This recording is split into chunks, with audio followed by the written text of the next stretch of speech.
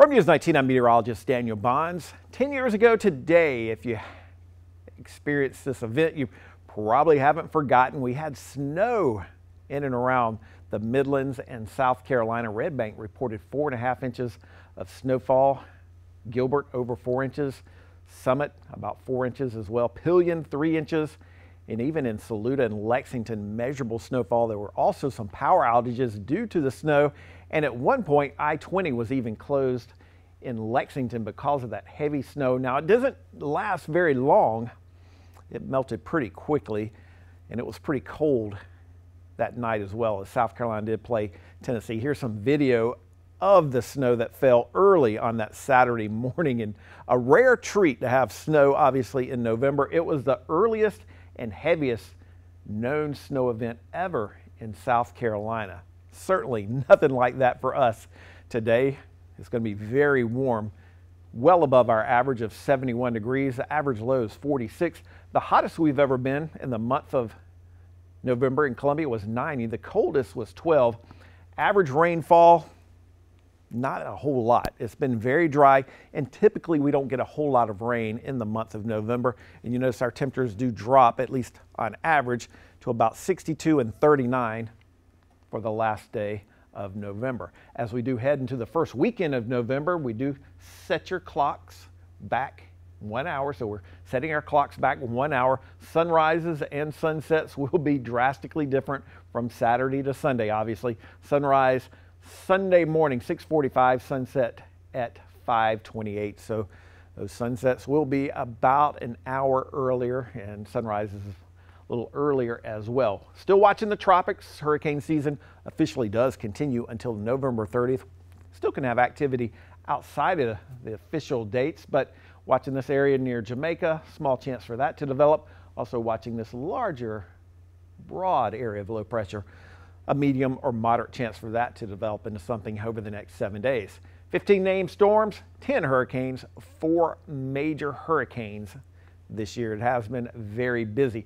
Pollen still causing several of us, at least at the TV station, some problems, and it's ragweed and grasses if you're having those seasonal allergy issues at this point.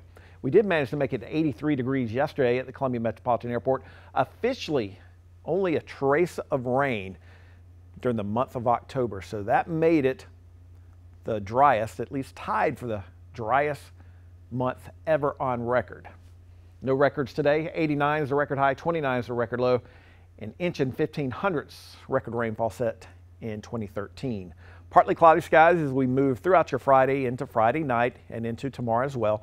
A front does approach the area late tomorrow. As that front does move through, we'll continue to have partly cloudy conditions. You'll notice our forecast model tries to paint in a stray shower, but we expect this to be a dry frontal passage. It will be a little bit cooler on Sunday, and we'll keep things at least partly cloudy, maybe even mostly cloudy, with more of a flow out of the north and east. So temperatures will be a little cooler for the second half of the weekend. Over the next 7 days, according to the Weather Prediction Center, we may get a little bit of rainfall. I mean, just a little bit. Chances for rain do increase a touch next week. In particular, it looks like Wednesday and Thursday. We'll say the European forecast model tries to show some rain on Monday, but as of right now, we're keeping things dry. We do have at least a chance for rain on Wednesday and Thursday in our 7-day forecast. So we'll keep our fingers crossed we can get some of that much needed rainfall, because about 99% of South Carolina is abnormally dry at this point.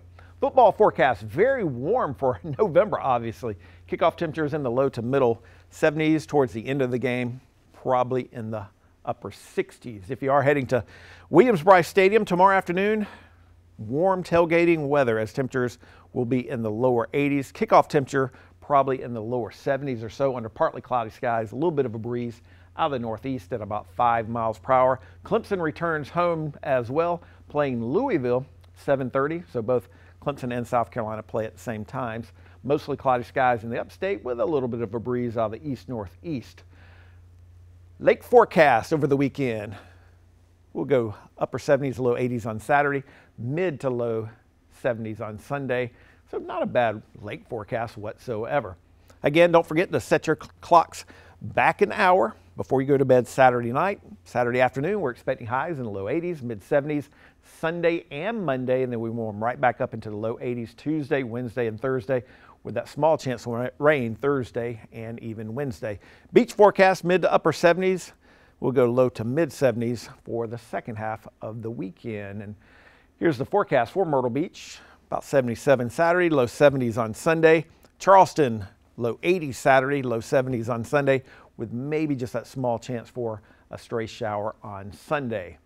Mid 70s in the upstate on Saturday, kind of cloudy skies today it looks like, and then mid 60s for the second half of your weekend.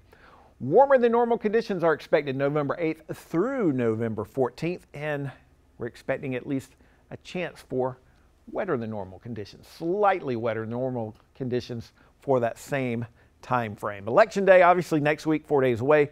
Black Friday is 4 weeks from today, and Thanksgiving less than 4 weeks away. And as always, you can follow me on these social media outlets. Have a great Friday and a great weekend.